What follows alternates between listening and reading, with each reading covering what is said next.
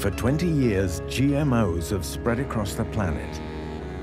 Genetically modified organisms. They're predominantly plants, their genetic material transformed by scientists primarily to increase their yield. All over the world, people are concerned about the dangers of GMOs, not only for public health, but for the environment and for farmers as well.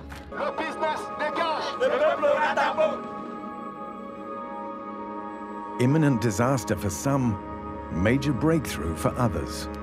The global controversy between those who are for or against GMOs has made for a heated and sometimes obscure debate, polluted by false arguments that have no real basis in science.